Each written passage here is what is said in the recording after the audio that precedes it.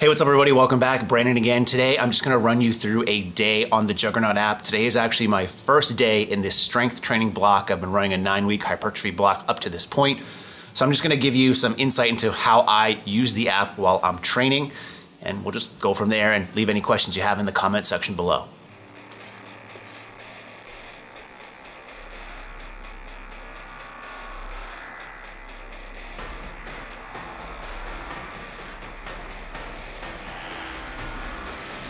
All right, so starting the app, I go through the normal process. I actually skip the warm-up portion of it, although it gives you a specific warm-up each day.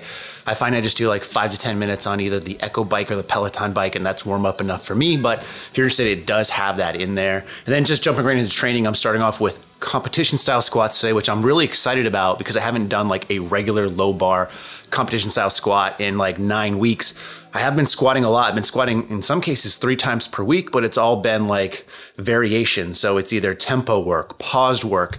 And in the instances where I have had normal back squats programmed in, I've actually been doing like Duffalo bar work or something like that, just some sort of variation. So because of that, looking at my training today, it says I have a range of weight to start off for my top set. I'm going to go to the maximum suggested number there, which is 405 pounds. And then we'll see how my back offs go depending on how that rates.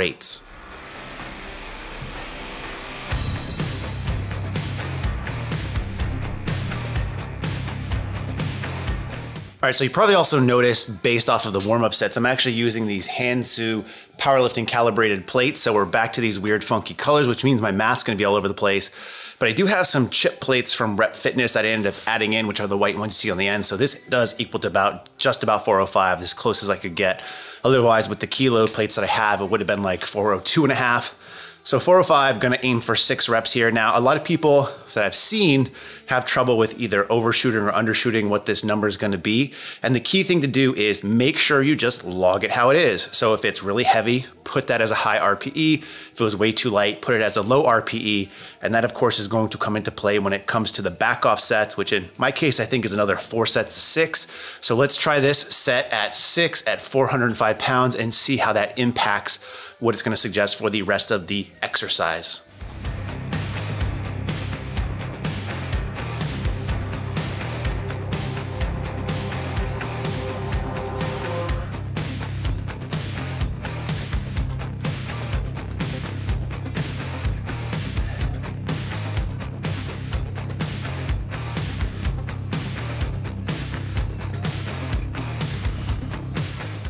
All right, so top set went pretty good. At 405 times 6, I rated it as a 6.5. Now, the interesting thing is Garrett's really been warning me that the first week back on a strength block is going to suck. In fact, the app even warns you as well.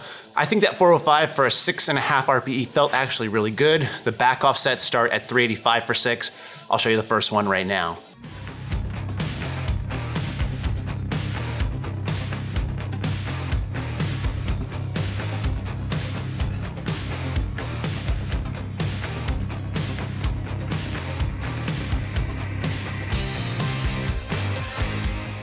All right, so a little interesting thing happened on the back off set. The first one of 385 times 6 felt really good. I rated it as a 6. And as you can probably see, I'll move over so I can put the screenshot in.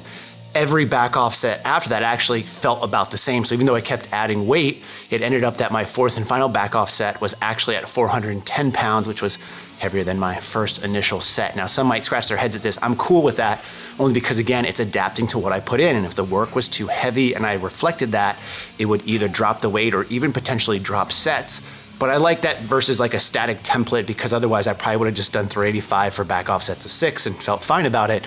But now I feel really good because my last back off, my 5th total set, was better than my first top set. So that's pretty sweet. Now what I'm gonna do is I'm gonna superset in some work, because the next back off sets, I should say next exercises, are gonna take some time. Squatting took a bit of time, loading and resting. So I'm gonna superset in 1-inch conventional deadlifts from a deficit and some flat dumbbell bench presses, which I haven't really done in this training cycle either. Luckily, those are higher reps, so that means that even though I only have a dumbbells up to 100 pounds, hopefully it shouldn't be an issue. But again, the nice thing with this program is you can swap out any exercises that either you don't like or you can't do based off of the equipment that you have available to you.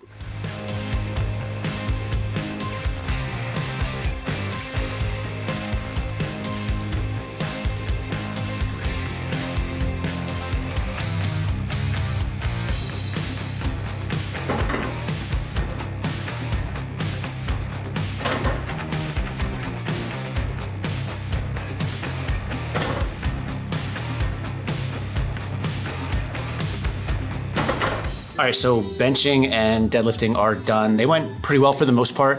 With the dumbbell presses, it was tough just because I've never done that before, so trying to gauge where I should be. I went with 80 pounds. First set was a little bit rough, and that's probably because I didn't do a good enough job warming up, but I think it adjusted nicely, and I think next week I'll probably bump it up to 85 pounds. One of the nice changes in the app is now you can look at your past history, which you couldn't do easily before. So I'm just gonna see that I did 80 for 15 and rated it at a 7 or whatever. So I'll probably bump up to 85 and try to get between 12 to 15 reps and rate it accordingly. Deadlifts also went well. The first set was a little bit rough. I went double overhand, which made the RPE shoot up just because I felt the bar was slipping a little bit. But after that, switched to mixed grip. Second set went well, added like 5 pounds to my top or last back off set, I should say, for 446 because I mixed kilos and pounds. And I think it's in my mind that, hey, this is the last one. I'm going to be done. Let's put some more effort into it. It was apparent on squats. My last back off set was my best, and it was the best for my conventional deadlifts as well. I rated it like a 5.5. So now moving on to what I consider more just accessory work and nothing that's a main movement. I'll show you some quick clips and then come back at the end just to wrap up my training day.